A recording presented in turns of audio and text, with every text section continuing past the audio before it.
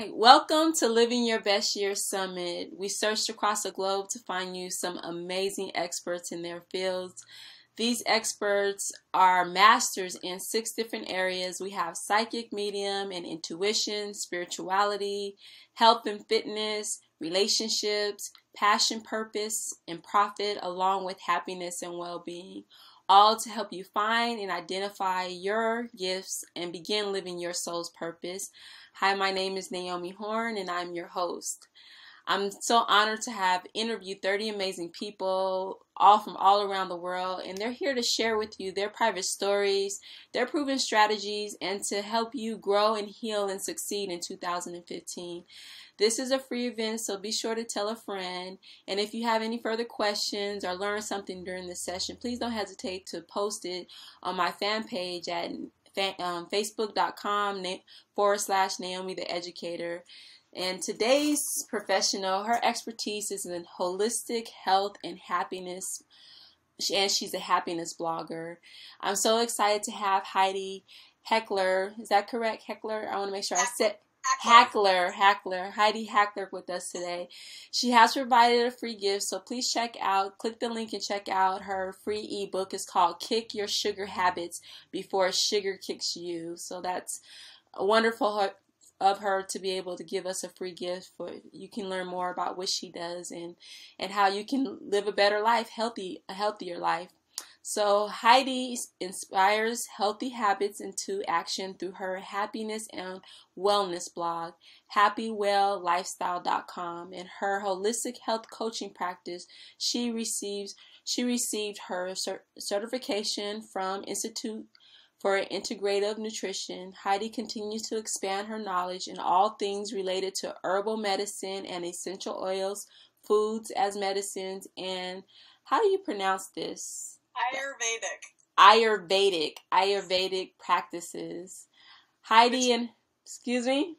Ayurvedic is just ancient Indian. It's okay. Indian sages. Okay, and Heidi and her husband live aboard their 40-foot sailboat where they practice yoga, meditation, and eating a gluten-free, dairy-free diet.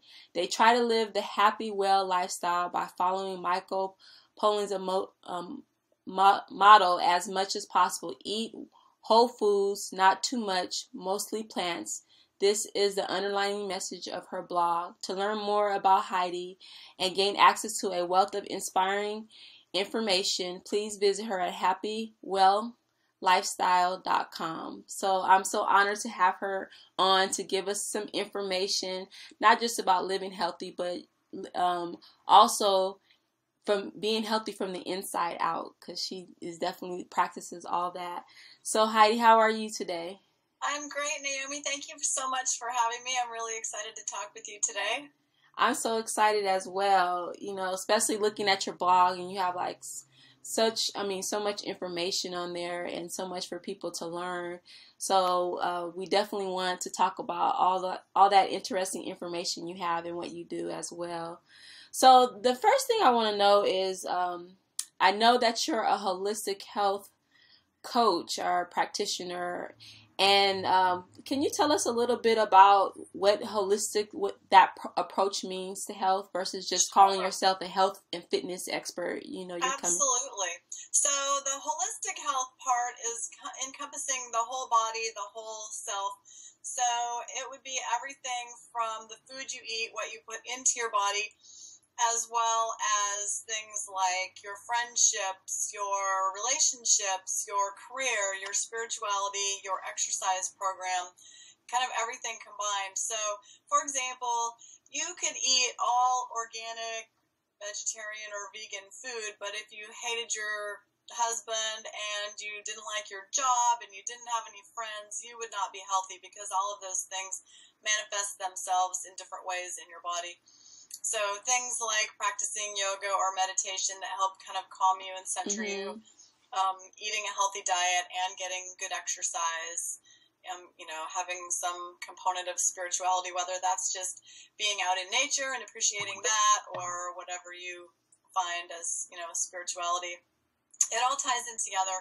and all encompasses like holistic health. So. Oh, okay. So how did you personally, what personally happened in your life that guided you to being a holistic health, coach?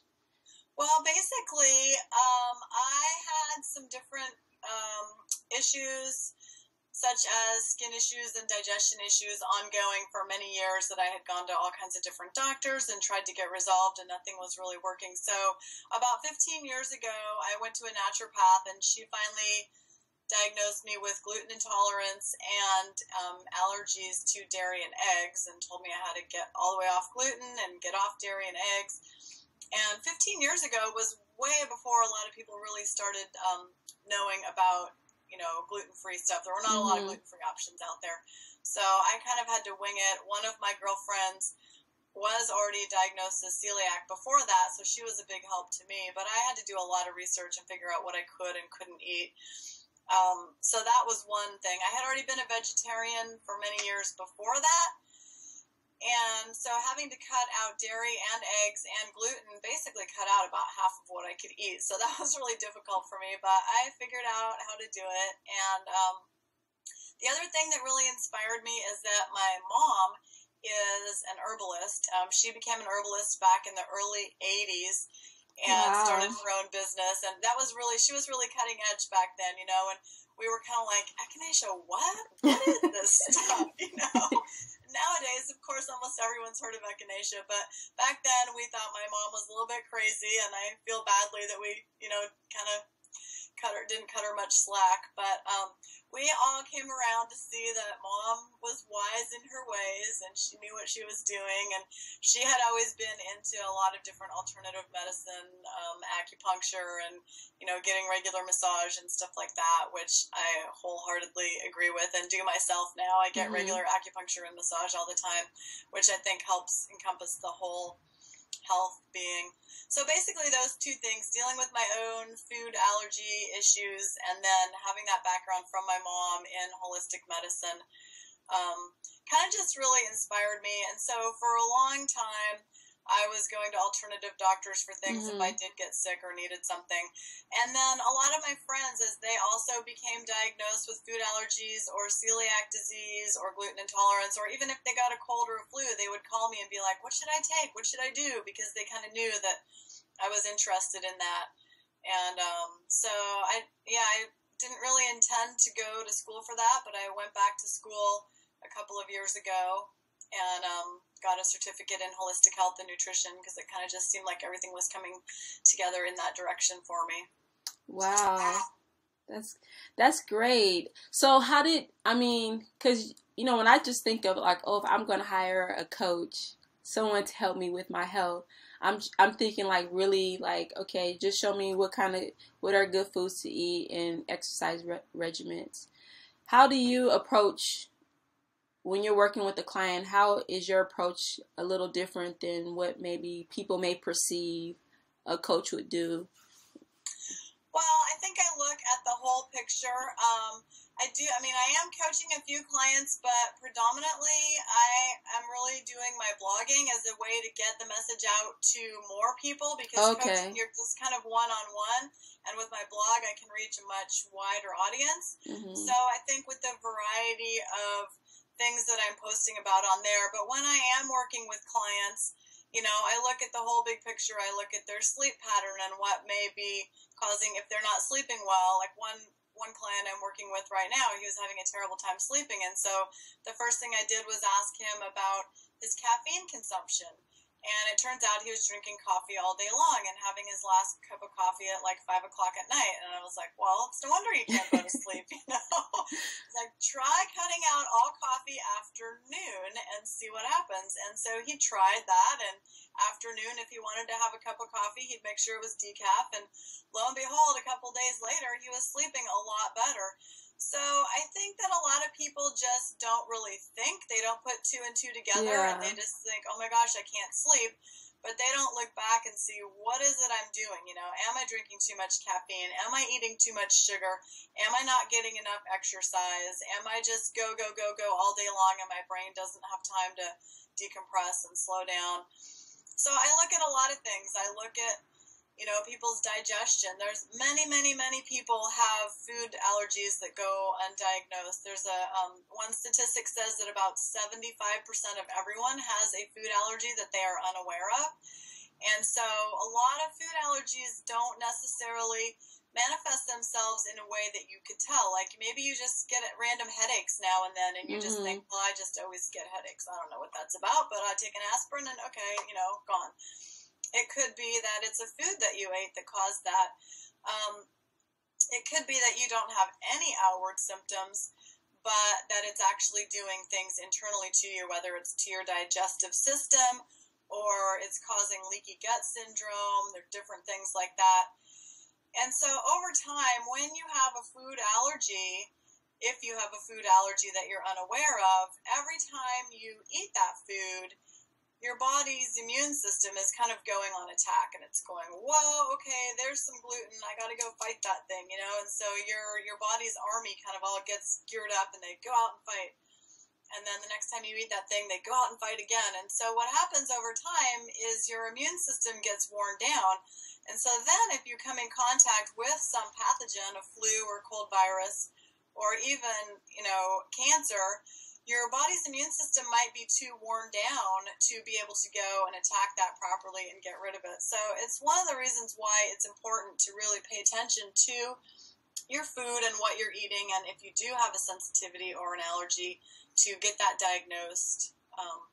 A good way to go about that is doing an elimination diet. And one of the things that I do with my clients is have them keep a food diary for 2 weeks. And I try to do a food and mood diary. So write down all the foods you're eating and write down your moods. Are you happy? Are you sad? Are you angry? Are you upset? How do you feel throughout the day?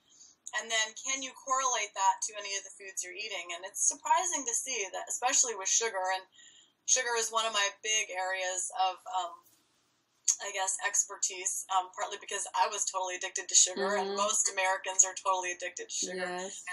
But once you cut sugar out of your diet, it's just amazing. Like pounds will drop off of you, and you will feel so much better. So. And then in your book that you gave you, that the kick your sugar habits before the sugar kicks you, do you talk about, because, a lot of times when I read stuff like that, they give you okay, cut this out and put this in. But because you're saying it's an addiction, how do you deal with the process of, dealing with the mindset when it comes down to kicking that habit that you've had? For most people all your life, because it's in so many different things. Exactly, it is. It can be really difficult for some people, and I think it partly depends on if you have that addictive type personality, then it may be more difficult for you to actually kick that habit. For me, what actually did it was information and education, and when I realized, that the average American is eating like a half a pound of sugar a day or something like that. I mean, that was just shocking to me, and I wasn't eating anywhere near that amount. But there's so many things that are now being tied directly to sugar, including cancer, heart disease, diabetes. I mean, most people are aware that sugar can cause diabetes, but heart disease is a new one that's just been linked within the past couple of years. And cancer, the thing that's so amazing to me there, for example, my mother was diagnosed with breast cancer about 15 years ago. And when she got her diagnosis, her doctor told her that the cancer had been growing in her for anywhere from about 10 to 12 years already before it was diagnosed. And hers was caught when it was very small. It hadn't spread anywhere at all, so that was very lucky. But the fact that it had been growing in her already for, 10 plus years. And the other thing that we learned is that all of us have cancer cells growing in us at any given time. We all might have 8 to 10 cancer masses growing in us all the time. But again, that goes back to our immune systems. If your immune system is healthy and strong, your T cells, which are part of your cancer fighting cells in your body, they will go out, find that cancer, attack it, and eradicate it. And okay, that's gone. But if your immune system is weakened, then they're not able to go out and get rid of that cancer. So just knowing that all of us have 8 to 10 cancers growing in us at any given time is kind of a scary thought. And then when I found out that cancer cells have 8 times the sugar receptors that normal cells have. So cancer cells totally feed on sugar. And in fact, if you get diagnosed with cancer and you have a PET scan done so that they can scan your body and see where the cancer goes, they use sugar water to detect where the tumors are because the sugar goes straight to the cancer cells. So for me personally, getting over my sugar addiction, I just used my brain and education and just thought, oh my gosh, every time I'm eating something with sugar, it is fueling those cancer cells that are already in me. And I don't want that. So that, for me, was enough to go, whoa, I'm just not going to eat that thing. And it's not to say I don't have any sugar. I'm addicted to dark chocolate, but I will make sure that it's over 72% dark, which doesn't have very much sugar in it. And I don't mind bitter chocolate. I actually will eat 100% dark chocolate. And, I don't love it, but it's not bad.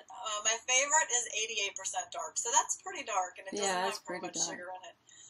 Yeah. So when you say sugar, it's the natural. Are the natural sugars good that we consume in our bodies, or it's just any sugar? Well, so that's a good question. Added sugars are definitely worse for you, so anything that has sugar added, and I think that the FDA is currently working on updating the labels on food, so it's actually going to have to start saying added sugar on it. So all sugars in general are not great for your body.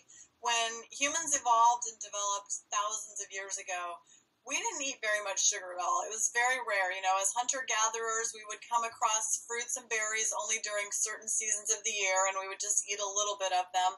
We might come across honey every once in a while, but we'd have to get through the beehive to get that honey. So we just didn't evolve to eat a ton of sugar. And it has only been really in the past 100 years that we have started eating sugar so much. And it's very hard on the body. The pancreas is not used to digesting it. And so in the United States today, 50% of all Americans are diabetic. I mean, that's just a horrifying thought. 50% are diabetic. Another probably 25% are pre-diabetic. And there's, you don't even have to be overweight to be diabetic or pre-diabetic. There's totally skinny people that could even almost look anorexic, but if all they do is eat sugar, then their pancreas could be totally out of whack. Their hormones get out of whack. The insulin just can't work properly. And so I think fruit is great for you. There's a lot of good benefits to fruit. There's all kinds of phytonutrients and vitamins and things like that. And, again, I think eating a couple pieces of fruit a day is great for you. But if you're doing juicing, like just fruit juice, that's a lot of sugar as well. Even though it's natural sugar, for example, an 8-ounce glass of orange juice has more sugar in it than a Coke. Wow. And an 8-ounce glass of orange juice is equivalent to eating about 8 oranges. Well, who would ever sit down and eat 8 oranges, Nobody. And if you did, you would at least have the pulp and some of the other things to help your digestive system break it down more slowly. But when you're just drinking a glass of orange juice, you're basically just mainlining sugar right into your bloodstream, and it's causing your blood sugar to spike and crash. And so one of the interesting things for me personally is that when I was so addicted to sugar and carbs and ate that stuff all the time, I needed to snack all day long because my blood sugar was always going down. I didn't really realize it, but I was like, every 2 hours I had to have something to eat or I would be really cranky. My husband would be like, oh gosh, she's got the cranks again. Feed her quickly, So ever since I've been really mostly off of sugar, except for a little bit of dark chocolate, I don't need to snack anymore. Like, I don't even get hungry, because my blood sugar is not doing this all day long. It's just staying more even keel. And so I can just eat breakfast, lunch, and dinner and not have snacks, which helps keep weight off and, is easier on your digestive system as well. So you say, like, pretty much you're spending a lot of your time blogging to get the information out there. And reading some of the blog sites and some of the articles that you've written on your blog, you give like really good information. But I was thinking like, okay, why are there so many people having a sugar addiction? And it seems like to me, it's education, there's a lot of education out there. There's a lot of books out there. There's a lot of information out there for people. But it seems like there's some type of emotional connection that's preventing people to really hearing what's being said. Because like you just gave like a lot of information, and people could be like, yeah, you're right. Oh yeah, I understand. But then give me that candy bar. Exactly. So I'm thinking like that's why I like the concept of what you're saying, the holistic point of view, because you're getting down to connecting to the emotional components that goes along with that. Have you noticed working with people? Have you noticed that there are like common things, a common thread that people tend to have when it comes down to like now wanting to break it, or with our mindset or anything like that? Have you working with different people, have you found any commonalities? Well, one of the things with sugar addiction is sugar is 8 times more addictive than cocaine. So it's definitely, wow, it is really addictive. And it highlights the same pleasure centers in your brain that drugs do. So, I mean, it's definitely an addiction. And a lot of people, some people could do a drug one time and not get addicted, whereas other people can't. And sugar is sort of the same way in that regard. One of the other things that I found when I was in nutrition school that I thought was so fascinating is that your taste buds regenerate every 7 to 10 days. So you have all completely brand new taste buds every 7 to 10 days. And they kind of say that the taste buds hijack the whole body, because if it tastes great, you just want more. And between the taste buds and the brain, it's kind of this like, gimme, gimme, gimme, gimme, gimme, even though your brain might know it's not good for you, but the taste bud's like, oh, but it tastes so good, I want more of that. So if you can get people off of sugar, even for like a week or 10 days, then their taste buds have regenerated. And so when they do eat something sweet, they will notice it's way sweeter. Wow. So a couple different clients of mine, 2 clients in particular. One I've worked with her over the past year, and she's lost over 80 pounds in the past year. And she was pretty addicted to sugar, and I tried, working with her to get her off of it. A rule of thumb is that you shouldn't have more than 26 grams of added sugar a day.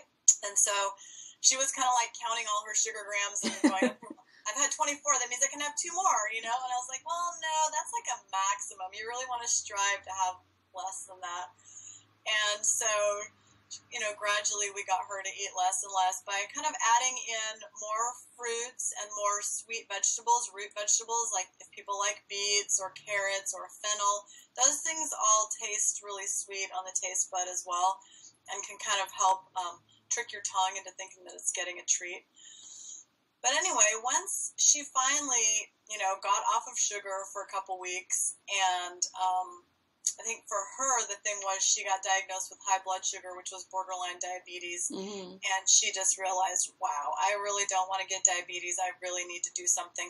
And for some people, it may take something really drastic like that. They may have to be diagnosed with an illness before they wake up. But I think if you can get them off sugar for a week or 2, once they do have it again, they realize, wow, that is so sweet. And one of my clients was drinking a lot of sweetened drinks every day, and we kind of tapered her back, maybe replace 1 sweetened drink with water every day, and then the next week replace 2 sweetened drinks with water, and just keep trying, gradual things.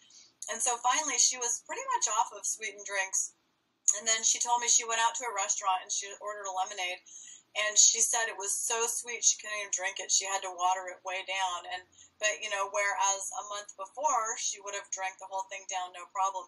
So it really is about working with your taste buds and your brain, and just kind of resetting that baseline as to what is sweet. And for me now, like I turned 50 last January and had a big 50th birthday party, and my girlfriend made all these gluten-free cupcakes. And I was like, oh, awesome, I'm going to have a cupcake, And I took 1 bite, and I about just went into shock. It was so much sugar, I couldn't even eat it. I mean, 1 bite, and I was done. And that was just because my taste buds had been reset. And I was like, wow, way too much sugar. So wow.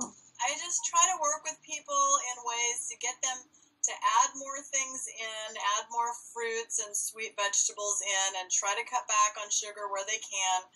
And sometimes it takes several months, but over time, people are generally able to kick sugar out. And if they can stay off of it, that's the other key thing, is because once you start eating it again, you just want more and more and more and more. And I've even found that for myself. If I have a cookie now and then tomorrow I want 2 cookies and the next day I want 3 cookies or whatever, and it's all just your tongue totally kind of messing with you, you know? Jacking your brain. It is, completely, yeah. So, I was going to ask you about the gluten-free, because that's like one of those food allergies that I think a lot of people have and don't know it. But now it's like a major thing, people having to eat gluten-free, having a gluten-free diet as well. So, do you know why now? Why all of a sudden now? That's a great question, and I do know why now. This is amazing. I've actually been learning a lot about it recently. So one thing is that GMO aside, we have hybridized all of our wheat in this country, and it started back in about the 1950s, and the scientists were working with the farmers to try to figure out how to grow more wheat. And at the same time, they were also seeing that people loved their really fluffy, chewy breads. And so what makes breads fluffy and chewy is gluten in it. And gluten is a protein. And so people who have either celiac disease or a gluten intolerance basically don't have the proper enzymes to be able to break down that protein. Mm-hmm. And so then it can wreak havoc in your system. So what happened back in the 1950s is, along with the help of the government and a bunch of scientists, they hybridized all these different wheats to have more and more and more gluten in them. And so the wheat that we are eating today is entirely different than it was even 50 years ago. And it has maybe 10 times the amount of gluten in it that it used to have. So the other thing that happened is, prior to about 100 years ago, all breads that were made were pretty much fermented. They were some type of sourdough bread. That was because we didn't have a refrigeration process. And so as people made their breads and set their dough out to rise or whatever, the fermentation process would start. And so sourdough breads that you had like back in the gold miner days and things like that, it turns out that the actual fermentation process of the sourdough bread breaks down the gluten protein and gets rid of it. Oh. So prior to about 100 years ago, or even maybe 80 years ago, people were not ingesting very much gluten at all. We didn't eat a lot of pastas and grains and things. They would have a little bit of bread, but mostly people ate meat and vegetables, and, grains were more of a side type of thing. So since the 1950s, not only are we putting wheat and gluten type of, additives into every single type of processed food out there, but it's got 10 times the gluten in it that it used to have, and we don't have that sourdough or fermentation process to break down the gluten and get rid of it. So our bodies have really just been bombarded with gluten in the past 50 years, and that is why there's such an increase in gluten sensitivity. So great question. Yeah, because I'm just like, now it's just so many. So because some people say, okay, my gluten-free diet is, I'm just going to buy a whole bunch of products that are gluten-free. Right.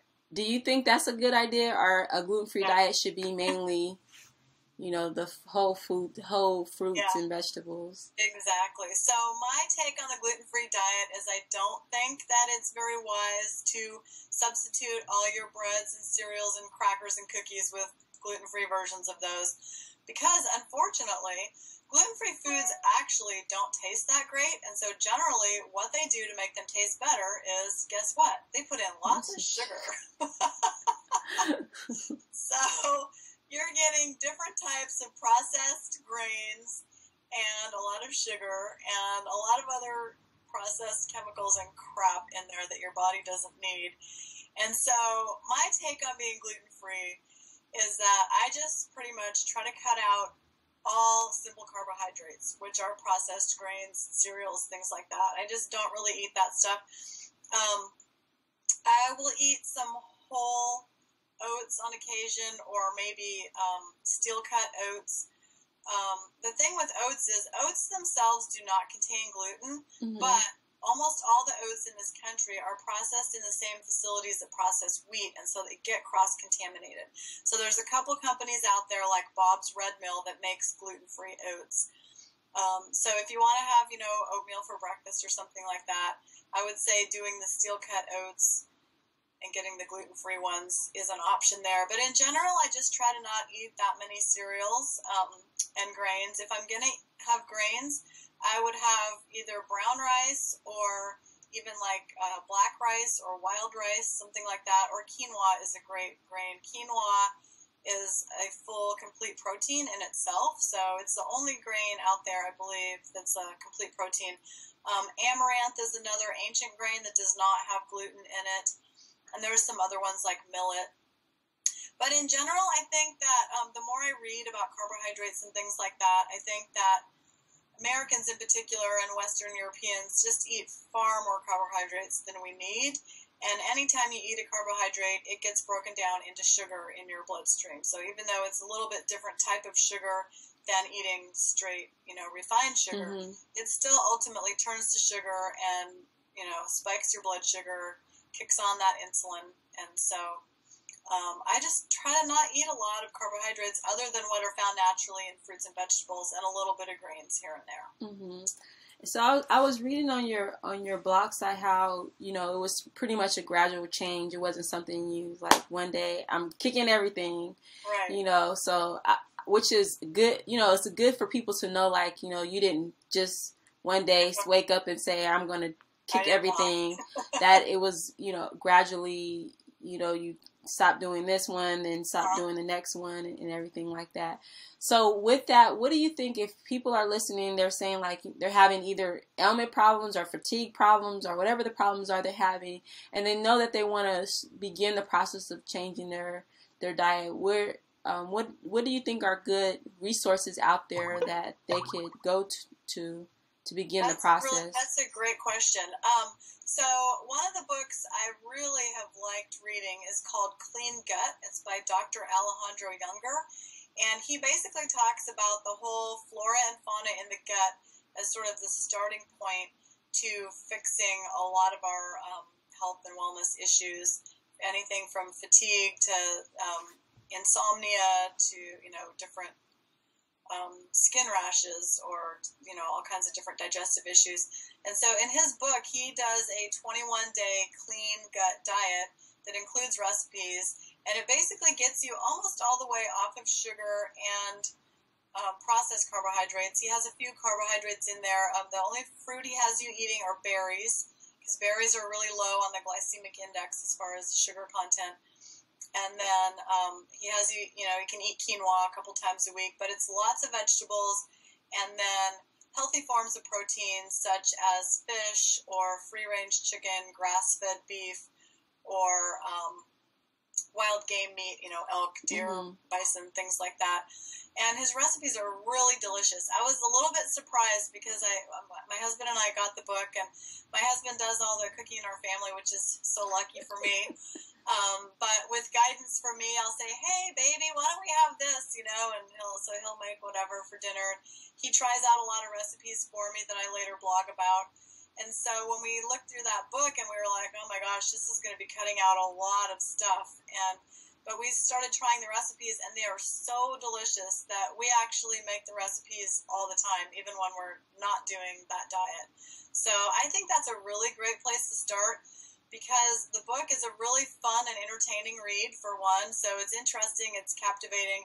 He gives you a whole plan right there, and he gives you recipes to go with it. So I've recommended that to most of my clients, and most all of them have done it and had really good success with that. Okay. So it's also a good way to lose a few pounds if you have just like an extra, 5 or 10 pounds hanging around. Like when we did that 21-day diet, I lost 10 pounds right there, and I didn't really need to lose weight. It was sort of like that 10 extra pounds that you just always have. And so I lost that and was able to keep it off, which is always a nice thing too. Yeah. So I think that's a really good resource. Okay. And then the other thing is, on my website, if you go to happywelllifestyle.com, under my resources section, I have a library page there, and I have a whole bunch of books and videos there that people can check, look at and find out more information on holistic health and wellness. Oh, that's perfect. Because just go to her website, and then that's going to at least give you, it's the window to learning about all the other things as well. Right. So that's great. So last thing before we go, what do you think are the benefits of, living a holistic life outside of, you have better health, but what are other benefits to it? Well, I think the biggest benefit for me is feeling really energetic and happy all the time. I mean, most of the time, of course you have days when you get down or whatever. But I think I've been meditating for about 25 years, and I think that helps really center me and keep me grounded. And, if I do have a day where things are going haywire, I kind of just tune inward a little bit and try to let that stuff go. Don't let it bother me. I definitely don't always do that. There's some days when some driver will cut me off and I'll be like, But then I wait a minute. Okay, maybe he's having a worse day than I am. Try to cut him some slack or, whatever it is. But I think having, good energy, I mean, I'm 50 years old and I feel like I have, probably almost more energy now than I had when I was 25 and eating lots of junk food and crap. And you don't even look 50. Oh, thank you. You look good. See, that's my secret. Meditation, yoga, holistic eating. The other thing I wanted to mention really quickly, too, with the diet things is eating healthy fats is really great for you, like avocados and nuts and seeds. And coconut oil is really great for you. All those healthy fats not only help fuel your brain, because your brain is actually 75% fat, so you need healthy fats to fuel your brain, but they also help keep you really satiated throughout the day, and they help just keep your energy up, because fats take a lot longer for you to digest.